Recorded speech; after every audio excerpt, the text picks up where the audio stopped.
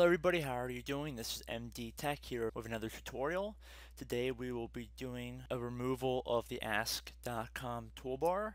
Now the reason why I am doing this video is that the Ask Bar toolbar is one of the most commonly bundled toolbars, web add-ons, whatever you want to call it. We have a lot of software nowadays, so when you try and download something legitimate off of the internet, there will be other stuff that's bundled with it, and Ask is one of the most notorious examples of this.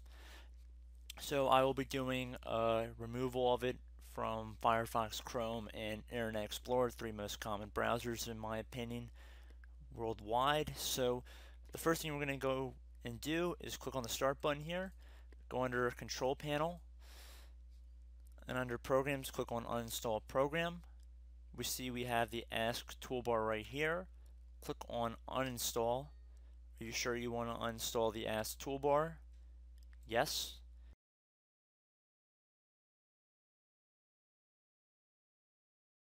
Click on Yes. We see that it is gone from our program list. However, if we open up Internet Explorer, we see that the toolbar has been removed. Just to double check, let's go under Manage Add-ons. We can see that the toolbar has been removed.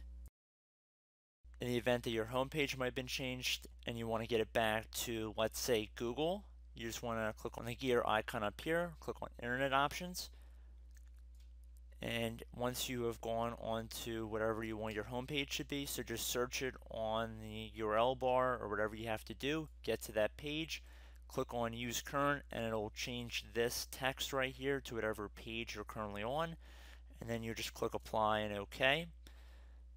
If we check on Firefox over here, you see the Ask toolbar is gone. This AVG, this is not affiliated with it.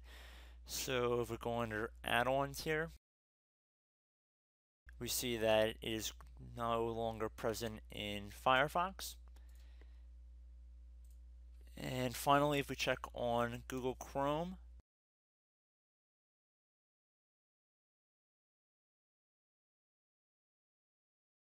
go under Settings, Extensions here, we see that it is no longer here as well. Pretty much a quick review of how to remove the Ask toolbar. Pretty much the first minute of this video was showing how to actually remove it, but I just wanted to go through just to double check, make sure that it was completely removed from the system, and it pretty much has been. So I hope you guys enjoyed the video. Take it as you wish, and I'll talk to you guys later.